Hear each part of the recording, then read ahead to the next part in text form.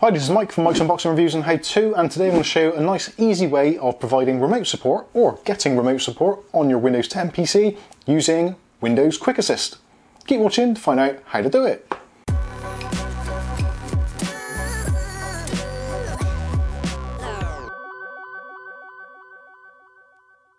Okay, so in today's video we're going to show you how to use the inbuilt tool in Windows 10, which is called Quick Assist, which will allow you to either remotely support or remotely accept support from a trusted person over the internet onto your computer. So we've all been there, haven't we? Someone's phoned you up or has emailed you or asked you a question, how do I do this? And you're on the phone or whatever and you're saying, well no, if you click on this, then type that, then do this and everything will work. And they're going through it and they're, well, I can't find that. It's not there. Well, this is going to solve your problem. So using Microsoft Quick Assist, we'll go through now and show you how to easily rectify a problem on a PC. Now in this particular instance, I'll be giving the support to Kath's computer. So let's get straight into it. Okay, so the first thing I want to do is to initiate this remote support. So all you need to do in the search bar, type in Quick Assist, or if you start typing quick, it should come up anyway. So we'll go into the Quick Assist app. So this will open up the Quick Assist software and you can choose to either get assistance or you can assist another person. So we want to assist Kath in her Adobe Premiere work, so let's click on assist another person. So now what you need to do is sign in with your Microsoft account, so I'm going to go ahead and do that. Now if you've got two-factor authentication on your computer, which you really should have, then you should have your mobile phone or whatever device asking you if it's okay to connect. So send a notification to approve the sign-in, and I approve, so I'm going to click on that on my phone, and then it'll say connecting. So now we've got our information and it gives you a security code which will expire in 10 minutes. So at this point you can send that code however you want to, even if you can call them up, email them, text message, however you want to do it, but it does have to be done within 10 minutes. So I'm going to go ahead and copy and paste that and then send it in an email over to Kath. So now we're on Kath's machine and we're waiting for the email to come in. So in the meantime, we'll get Quick Assist going. So type in quick and Quick Assist will come up. And we want to get assistance. So we can open up our email and get our code. And all we do is type in the 6-digit code. Your code will be different. And on this option now, this is highlighted to share screen. So we can click on share screen. And then you should get the connect in screen.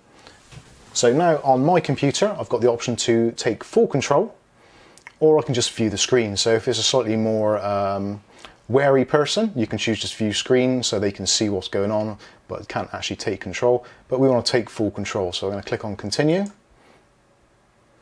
And then on Kath's computer, it should come up with a message saying, do you authorize this? Which we're going to click on yes. And then it should start connecting. And there we go, we're in Quick Assist, so I'm going to maximize my window.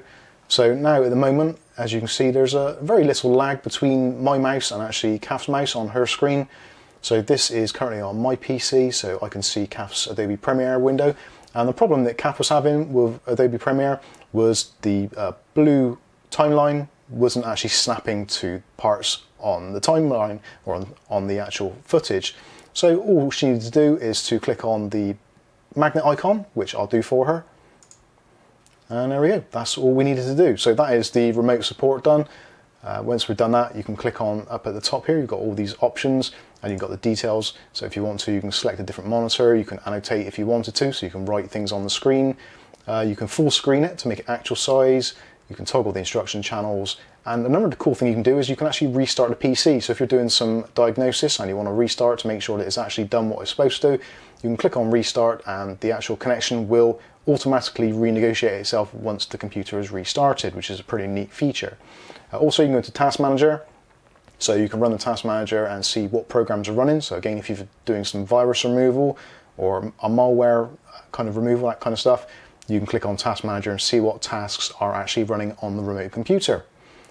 Also as well, say for instance this is a long-winded job and you're kind of want to go for a coffee or a toilet break, you can click on the pause button, or when you're done you can click on end.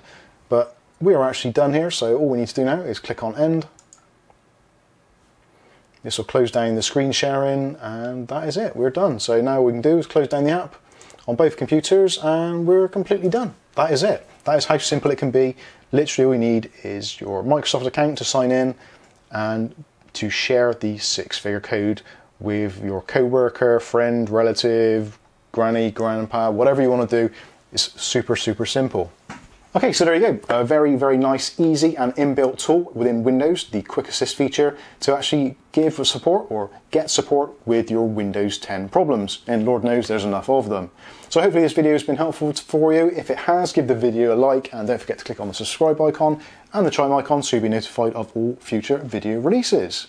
So that pretty much wraps things up. I've been Mike. This is Mike's Unboxing Reviews and How To, and hopefully we'll catch you in the very next video. Thanks for watching.